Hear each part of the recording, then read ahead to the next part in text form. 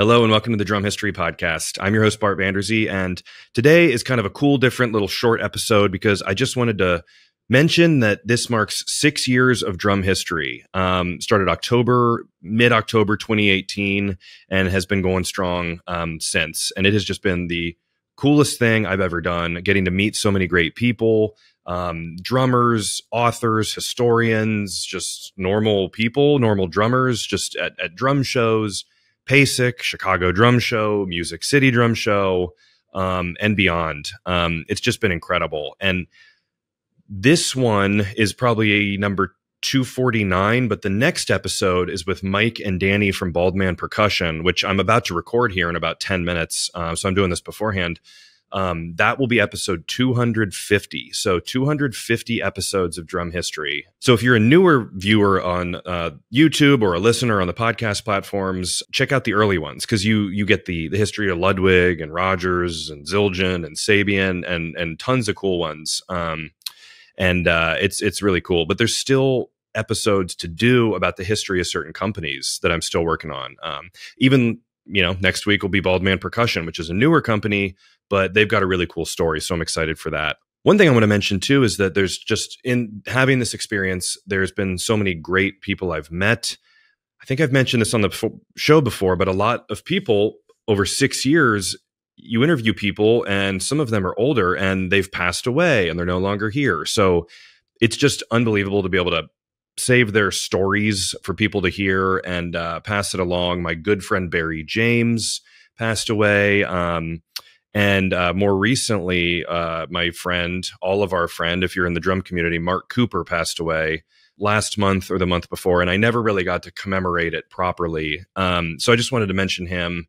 Cooper's Vintage Drums, his website was a huge inspiration. I think he was on episode 11 or 12 or 13 of the show. But early on, the first episode I recorded was with Joey Meckler, and was World War II drums. And I used Mark Cooper's website as a reference for the whole thing. Just got me into this stuff. Because before this, I was just a drummer who knew nothing really about the history. And now 6 years later, I feel like I know a little bit more, and there's still tons to learn. So yeah, the show is going to keep going strong. I'm actually down here in my dining room recording this because attic renovation, I got pushed out. I've recorded this show in so many different locations, started in a recording studio that I worked at, basements, attics, 100-degree heat. But now finally I'll be moving back up to a finished, completed, air-conditioned, insulated third floor with a desk and everything set up permanently. So I'm not sitting here in my dining room. So that's going to be pretty cool. But anyway, that's pretty much it. I just wanted to thank everyone for 6 great years.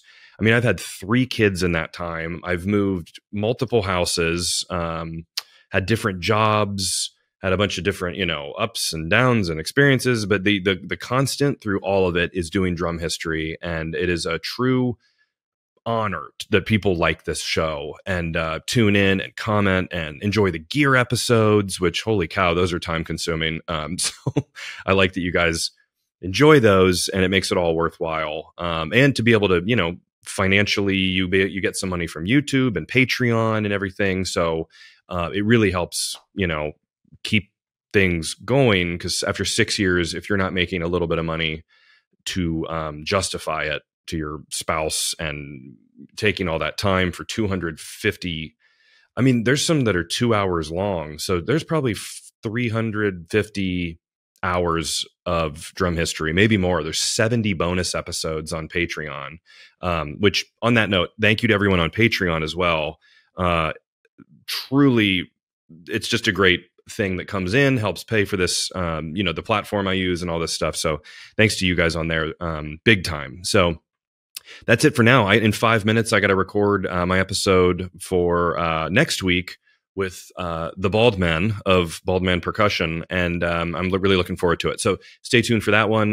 That will be out, I think, either next week or the week after, depending on if I want to mix up the schedule. So just stay tuned for that. And then also check on YouTube. I'm going to drop another King Gizzard drum cam video that I filmed back in August that'll be out on October 15th. So if you're watching this in real time, it'll be out the same day this episode comes out. So subscribe and follow on YouTube to see all that good stuff. So anyway, thank you for watching and supporting the show for all this time. And one last thing I forgot to mention.